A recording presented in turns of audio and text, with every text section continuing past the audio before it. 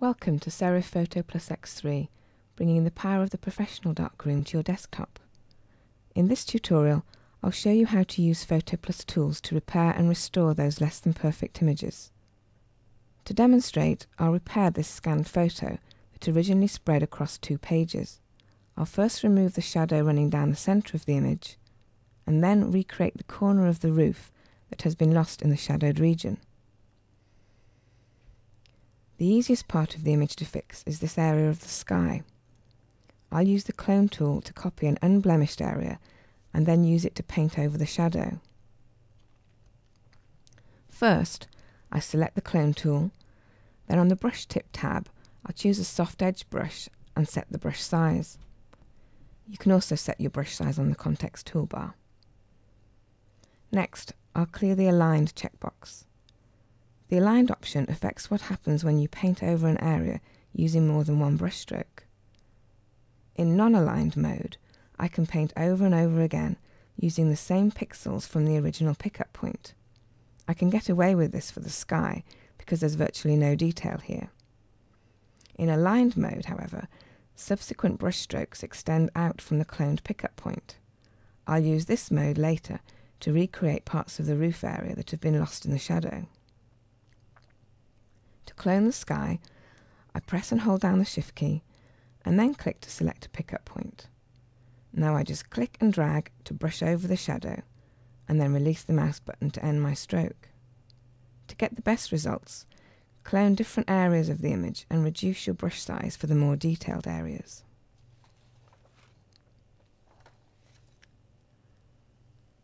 Now let's move on to the roof area.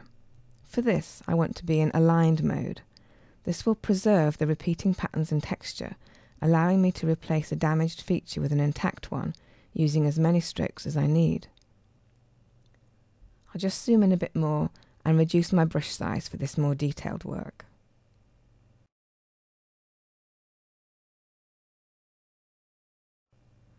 I'll choose my pickup point, just under one of the intact gable roof tiles.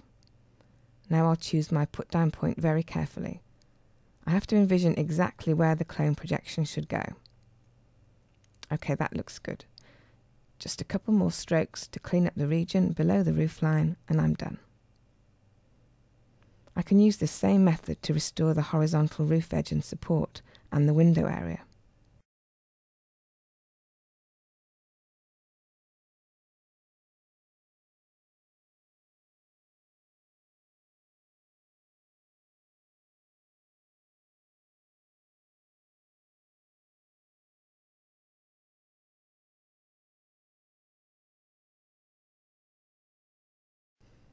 This corner of the roof remains a problem. There is a similar structure over here that I could use, but it's pointing in the wrong direction. Instead of the clone tool, I'll use the rectangular selection tool for this job. First, I'll click and drag to select the intact roof corner and copy it to the clipboard. Next, I'll click Edit, Paste as New Layer. PhotoPlus copies the selection to a new layer and selects it. You can see this new layer over on the Layers tab. Now click the Move tool and position the selection over the damaged corner. Now I need to flip this layer, so on the Image menu I just click Flip Horizontally Layer. To clear my selection I'll just press Ctrl+D. Once my 2 layers are aligned, I can merge them. Go to the Layers tab, hold down the Shift key and then click to select both layers. Now simply right-click and choose Merge All. Now all I have to do is use the clone tool and a small brush size to blend the joined sections together.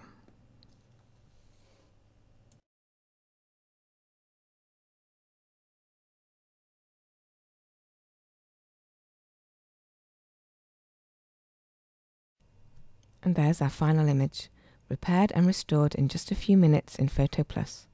We hope you've enjoyed this tutorial.